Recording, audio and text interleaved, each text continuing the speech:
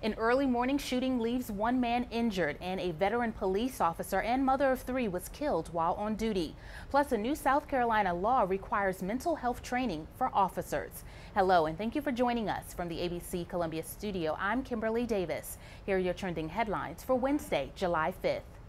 Investigators need your help with information about an early morning shooting off Decker Boulevard. Deputies with the Richland County Sheriff's Department responded to the Spinks gas station around 4:30 to find one person shot in the lower body. The victim is recovering and is expected to be okay. Call Crime Stoppers at 1-888-CRIME-SC if you have any information that could help investigators in this case.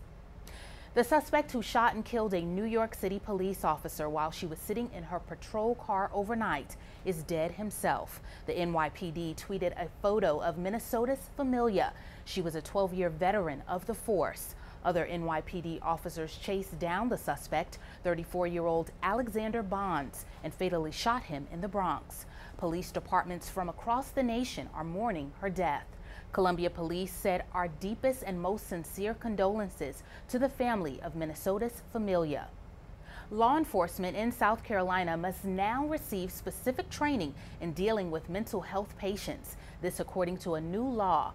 Every police officer must now be trained in recognizing mental illness and de-escalating confrontations with people who are manic. State Law Enforcement Division Chief Mark Keel says officers need to be able to, quote, see it for what it is. The mandatory course will be part of the additional training officers need every 3 years to be recertified.